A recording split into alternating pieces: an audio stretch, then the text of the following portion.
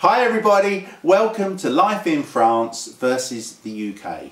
I'd already made this video, but I thought I'd better make a new introduction because I did get quite passionate, which you're about to see. It's something that really sort of affects me in the heart. I love the French, I love being in France, and I love my new life in France. But I'm also very proud to be English. But what you're about to see is my passion coming out for my native country, England, Great Britain. And please bear with me. It does get better, and I hope you enjoy it. And this is going to be my last rant of the year, I promise, because it's New Year's Eve. Hello everybody, welcome to Life in France versus the UK. It's New Year's Eve, and what a year this has been. Wow. Absolutely worst year I can ever remember. COVID, lockdown after lockdown, all over the world. What's happening with China's figures? They don't seem to have had a second wave. Strange that the country with the largest population in the world, where COVID started, so it was all unknown, has actually had one of the lowest rates of COVID infections, the lowest death rate than most countries around the world. Are those figures correct? Why isn't the World Health Organization going into China, doing an investigation and finding out exactly what happened? What are we not being told? That's what I'd like to know. And if they are hiding it, do they not have a responsibility to perhaps pay the rest of the world some sort of compensation? It's cost trillions of pounds or dollars, whatever you want to use, to the world economy. Why isn't anyone doing anything or saying anything? The other thing I'd like to know, I've looked all around the news, never heard it. Is there any relation to smoking and the death rates with COVID? They say obesity is one of the things. What about smoking? Because it affects the lungs, doesn't it? So surely those people with damaged lungs through smoking are more susceptible to death. But why has no one said anything? That's what I'd like to know. Why are they hiding it? And also, isn't it strange, guys, that it takes 5 to 10 years to come out with a vaccine, and all of a sudden 3 separate companies have come out with a vaccine within 1 week of each other? Oops, Fred's just made a vaccine, we better say we've made one as well, guys. I don't think I'll be up first to take that vaccine. Let everyone else do it, then I'll be safe anyway. Also, Brexit. We've got a trade deal.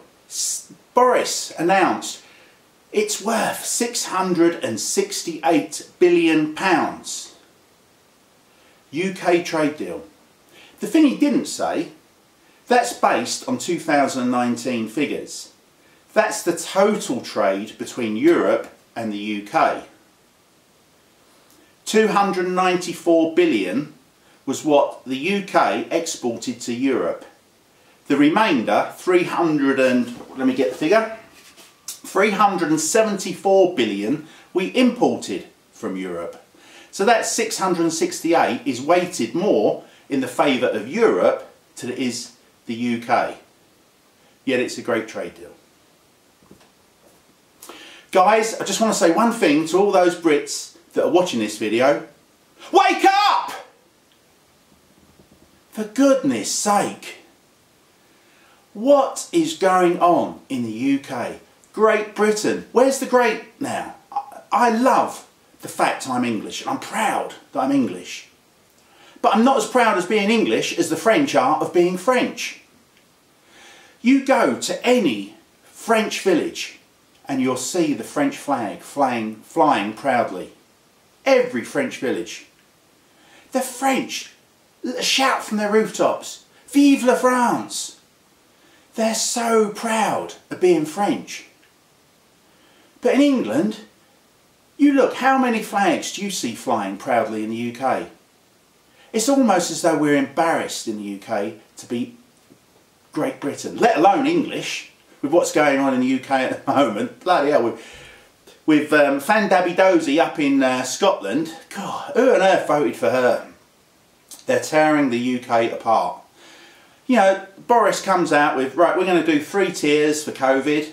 All of a sudden, Fan Dabby Dozy up in Scotland says, oh, we're going to have 4 tiers. And the Welsh, the tortoise, he comes out. Oh, what can I say? His name's Mark as well. Oh my lord. Anyway, the tortoise appears and he says, we're going to have a lockdown as well. The thing is, Wales and Scotland are having these lockdowns. Who's paying for it? Are they paying it fully out of their own budgets? Or is it the English that help him pay for their lockdowns? Well, what can I say? Wake up, England. Let's get the flags flying. Too many snowflakes in England. Politically correct. What's going on? Do you know, guys, this was on Amazon France just before Christmas. Support your French businesses. Don't see it on Amazon UK. Support your French businesses. Buy French products. I received a magazine from Super U, and it was their toy magazine for Christmas. This came out, I think it was the last week in November, and it was a 60-page sort of book of all the toys. And right at the front of the book was, these are the toys that are made in France. Support your French companies. And throughout that booklet they highlighted which toy was made in France. Come on, England, buy British. Is it a coincidence that the lorry drivers were stopped going into France just before the Brexit deal happened, the trade deal? Surely that was Europe just flexing their muscles, just to show what a palaver they could cause the UK just by closing the border. We had, admittedly, 36,000 new cases of COVID when they put in that border control. A few weeks earlier though, France were getting 35,000 a day, and they actually went up to 45,000 one day. Did we close our borders? No. But the Brexit deal wasn't going through. The trade deal wasn't being passed. All of a sudden, flex your muscles, close the borders, this is what we can do to you. All of a sudden the trade deal's done. If we as a nation start buying British products, we're not going to be relying on Europe so much. And we'll be supporting our own companies. Why do we send millions of pounds in aid to India when India have their own space project? Why are we sending money to China? Let's demand that that money's invested into the British infrastructure, creating new jobs, new factories, creating new products that the British get behind and buy. We need to buy British produced goods. You go to a supermarket in France, this English section at the local Carrefour or Intermarché is a 1 metre square section of shelving filled with about 10 or 12 different products. They don't sell British products in French supermarkets.